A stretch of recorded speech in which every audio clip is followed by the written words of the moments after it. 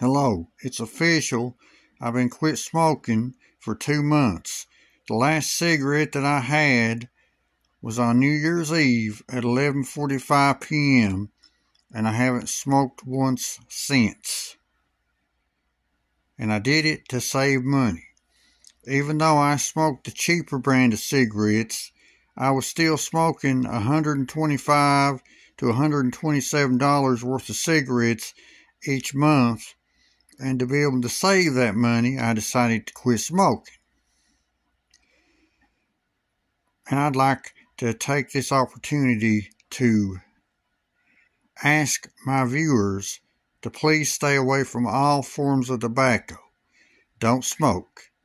It can give you emphysema like I have, and it can give you lung cancer. My uncle died at the age of 56 from lung cancer. And my teeth are rotten, and I've got smokeless tobacco and chewing tobacco to thank for it. Over the years, I've smoked some, I've dipped some, I've chewed some, and I've paid the price because my teeth are rotten. So please, try to avoid your teeth getting like mine. Okay? Stay away from smokeless tobacco and chewing tobacco.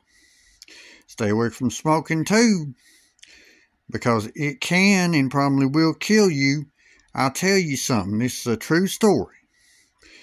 There was this woman, she smoked, and people were telling her, that's going to cut 10 years off your lifespan. And she said, well, I enjoy smoking, and I don't care if it reduces my lifespan by just 10 years. She thought that's not that much. But sadly, this unfortunate lady died at the age of 40 from lung cancer. If she had not smoked, she'd still be alive and well. Smoking killed her, and it has killed many others and will continue to do so. So please, stay away from cigarettes, smokeless tobacco, chewing tobacco. Stay away from all of it. None of it is any good, and it's expensive. So please say no to tobacco. Well, this has been my video. Thanks for watching.